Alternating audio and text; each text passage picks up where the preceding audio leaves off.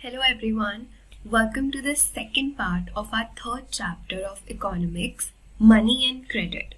So in this second part of our video lecture, we are going to discuss our leftover chapter, and then the leftover chapter again we will be discussing in our third and fourth video as well. So getting started, our first topic for our today's class is loan activities and credit. So in order to make you understand this whole topic of loan, banking, credit, we'll be watching a small video that will give you an idea as to how all of this works. So let me show you this video.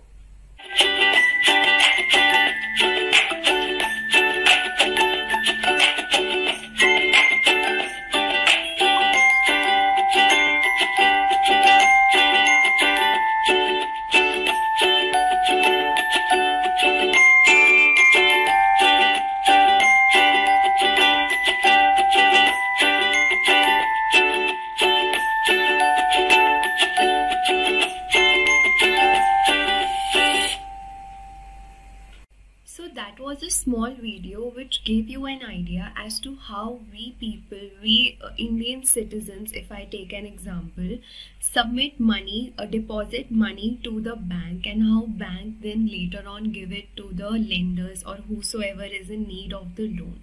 So basically our today's video lecture will be all about digging deep into how bank works, what is the consequences that bank might face, who's the godfather of bank, who makes sure that this problem doesn't arise, and all of that. So getting started with our first topic is loan activities of bank. So let's see. Banks in India currently hold about 15% of their deposits as cash. Most deposits are used to extend loans on which bank charge higher interest rates than offered on deposits. So students, in order to make this concept pretty easy, I'll be giving you introduction to how all of this works. Okay, so let us again start with my favorite example. Okay, so for example, there is a person whose name is Raj. Okay, Raj goes to bank in order to deposit some amount.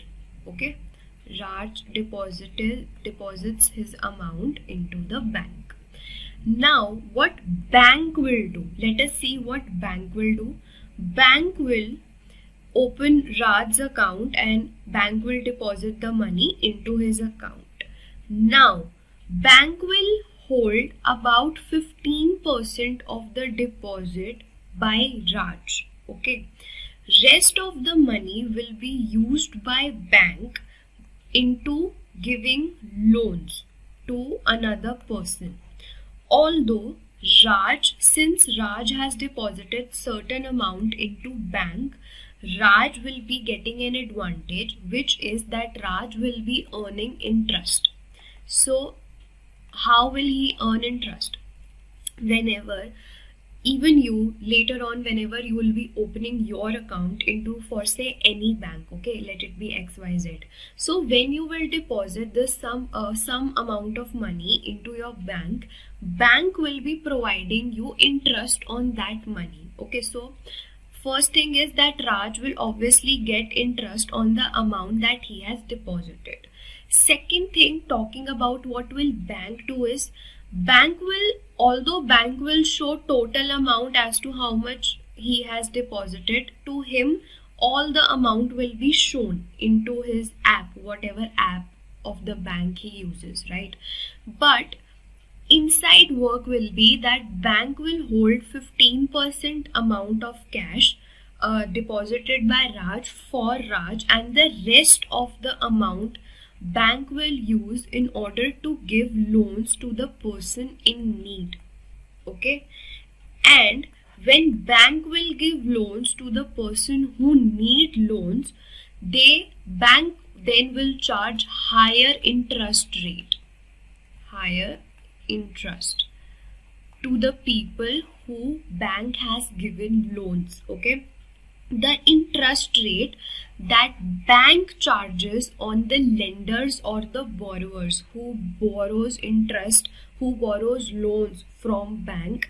The interest rate that bank charges on them is very high as compared to the interest that bank gives on the person who has deposited their money to the bank.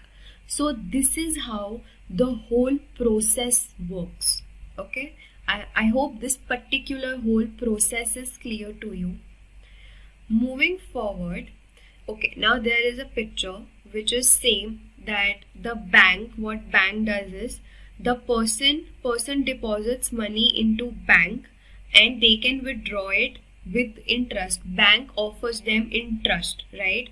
Now bank also lends money to the people that needs money for loans in the form of loans, and the amount of interest that bank charges to its borrowers is pretty high, as I've written over here, as to what it gives to the people who have deposited money into their bank.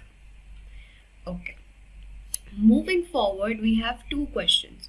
What do you think would happen if all the depositors went to ask for their money at the same time? Depositors are the people who deposit money into the bank. Our question says that what will happen if all the people go to the bank to ask for their money? So as we just read, that bank keeps only 15% and rest it uses to give loans to people. So in such scenario, bank will absolutely not be able to provide everyone with their money because it has provided people with the loans for that money. So not everyone will get the money as to the whole amount that they have deposited. It depends on the certain situation that the bank is. Bank might provide bit to everyone, but not the whole amount of the money, because we just studied that bank only keeps 15%. Rest is used in giving loans to the people in need, and then again, yes, it charges interest to the people who takes loans, and the one who keeps their money into the bank, that are given interest. But from the one that from the people who have taken loan from bank, from them the bank charges interest. So yes, the answer for this is no, that no, bank will not be able to provide money to everyone. And if this question comes to your exam, then obviously you can explain, you can always use this particular percentage in order to describe and make your example to be more precise. Moving forward, credit or loan is an agreement in which a lender supplies the borrower with money, goods or services in return for the promise of repayment in future. Credit is the money. For example, I am the creditor. Let me make this example a bit short. For example, there are two persons, A and B. A wants some money, so A will go to B. B will say, okay, I will give you money, I have money now, but you have to repay me. I am not giving you as a gift that, okay, take it, I don't want it back. You have to repay me. Okay, so this situation is of credit or loan. So whenever we take a loan from somebody, be it a bank, be it any non-informal source, we always have to repay it. The only difference in taking the loan from bank and informal sources, that to bank you have to repay the money with interest, but when you take a loan from your relatives, friends, family members, then it's on them. If they are okay with you, then they might not charge interest, but if you keep on delaying to give them their money back, they might charge interest. But yes, they are informal source, though 99.9% chances are there that they not charge you for the interest, but bank will 100% charge you for the interest. So Main meaning is that whenever you take credit or loan from a lender can be anybody, any informal source, not bank. So you have to always repay it. You cannot keep it. That's not a gift. You always have to repay it. And when you take loan from bank, you have to repay it with interest. That's the only difference. Moving forward, two different credit situations. First is Salim. Salim, a shoe manufacturer, borrows money to increase the production. Swapna, a farmer, borrow money to meet farm expenses. So over here, both all of us can see that these two examples are entirely different. One is asking for money because he wants to increase his business. He is not facing any kind of loss or something like that.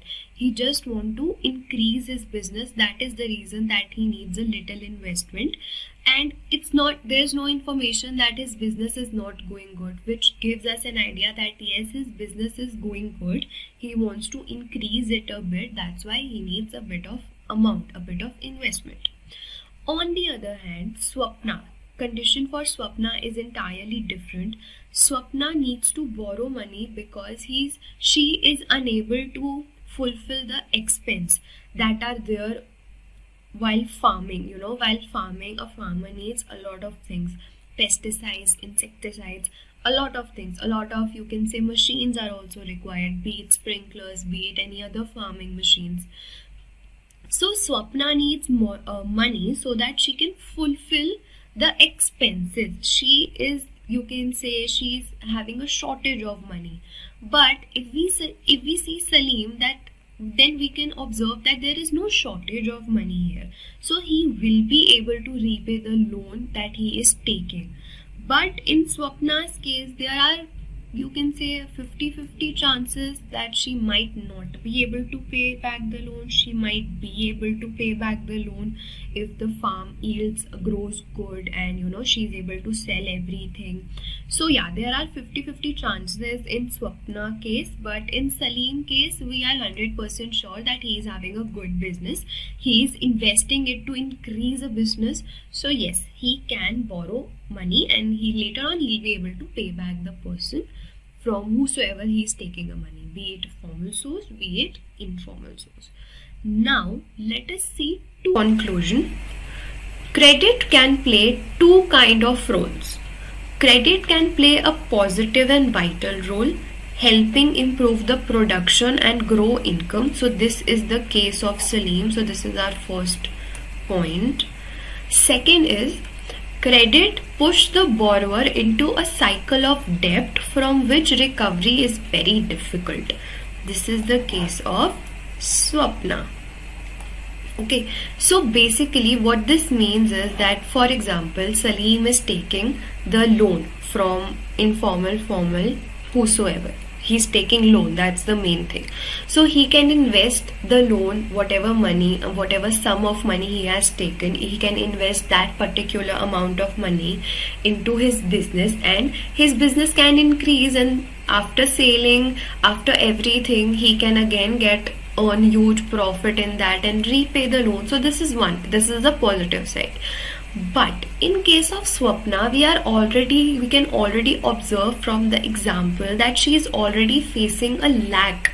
She is already facing a shortage of money. So there might be chances that she is taking money to fulfill the expenses. Then it can happen that she's not able to yield that good, so she's not able to earn money. So again she takes money to again get the stuff for the farming, then again she takes money again to get the stuff of the farming.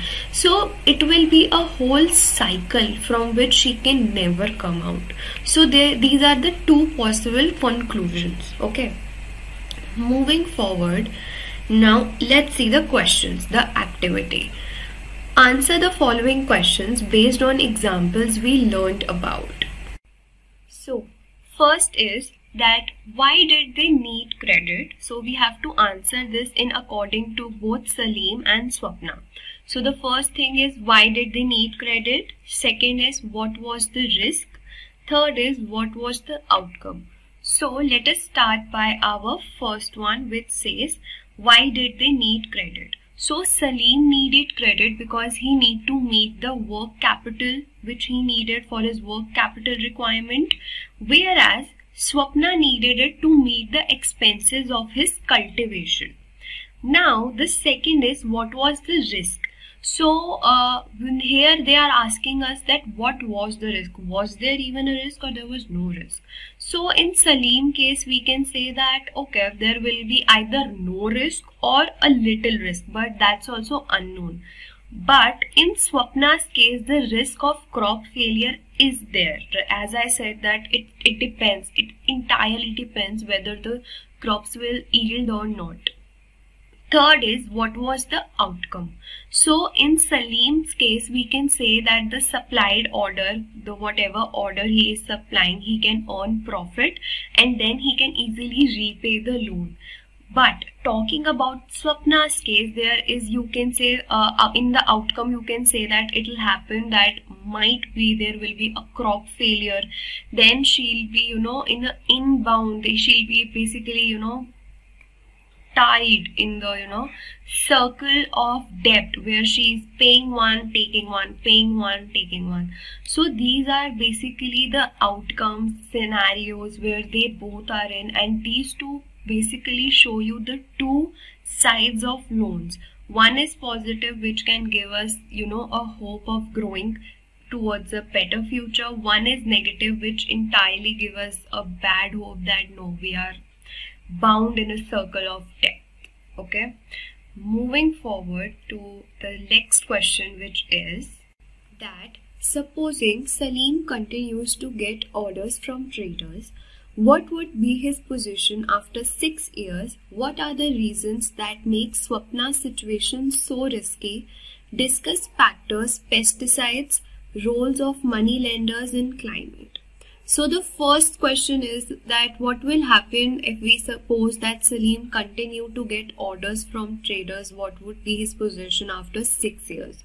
So in this case, he can, if he continues to get the orders from the traders, so in this case, he can basically use the profit that he's making from the sales to finance his business. And then he'll be able to, submit the loan that he has borrowed from the lenders. And in this way, he didn't need to, get any other loan from the borrowers in future, because he can easily make the money from the work that he's been doing if his work luckily goes that well. Second thing is, what are the reasons that make Swapna's situation so risky?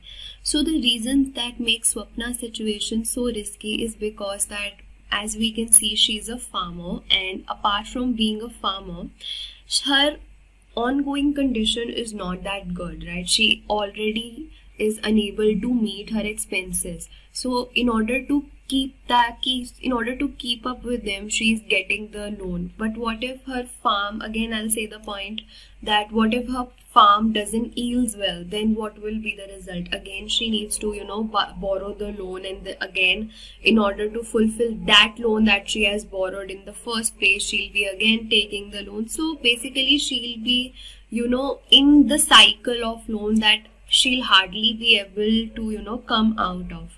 Over here they are asking the factors of pesticides, role of money lenders in climates. So pesticides, role of money lenders in climates are like poles apart, if you want my opinion. The first thing is pesticides. So pesticides are basically used for farming. So she'll be taking pesticides. In order to take pesticides, she needs to borrow money, which will be again make her in debt to someone else. Role of money lender over here in her case is very crucial, because she needs money and they are the only informal source to whom she can go in order to get money, because if she'll go to bank, she'll have to pay interest as well, and she doesn't know how much time it will take for her. And in bank, if she even thinks about it, then she knows that okay, the interest will double up if I won't be paying it on time. In the informal sources, that's not the case. Okay, there's only one interest, and if you pay it, you have to pay it. If don't, they might not even tell you about the interest. But if you get late, so yeah, they might tell you, depending upon your relation with the ones you're asking money from. Climate is very important in Swapna's case, especially because Swapna is again a farmer. Yielding a crop, rain is very important. They don't have tanks of water, so they are indirectly dependent upon rain to get the water so that their farming can go well, their crops can be healthily grown, not that the ones that are unhealthy and black, not that. So yeah, this was all it. These are the main reasons, and these are the main factors. All three of them are pretty good. So yeah, this type of question can absolutely, I would say, can come to your exam with high weightage. I would say like this question can come around 5 to 6 marker. So make sure you're clear with the deep summary. Make sure you're clear with the as to why. Make sure every time you do a concept, you ask yourself the question of why, because the more whys it will be, the more yes it will be in your future. That means you're clear that why are you doing this, what is the concept behind it. You don't just learn. Don't be a bookish worm. I would suggest that in economics, the bookish worms never happens. So make sure that you're clear with the in-depth concept of this particular topic. So with this, we are done with the banking and the loan part, and that was all about our second video. So in our third video, we are going to cover up the next topic. So I hope you see the third video in order to make that happen, and I hope whatever we did in today's class, you understood it, and make sure you go to the questions that we covered in our today's class. These are all your NCERT questions, and it will help you a lot in your exams. Thank you.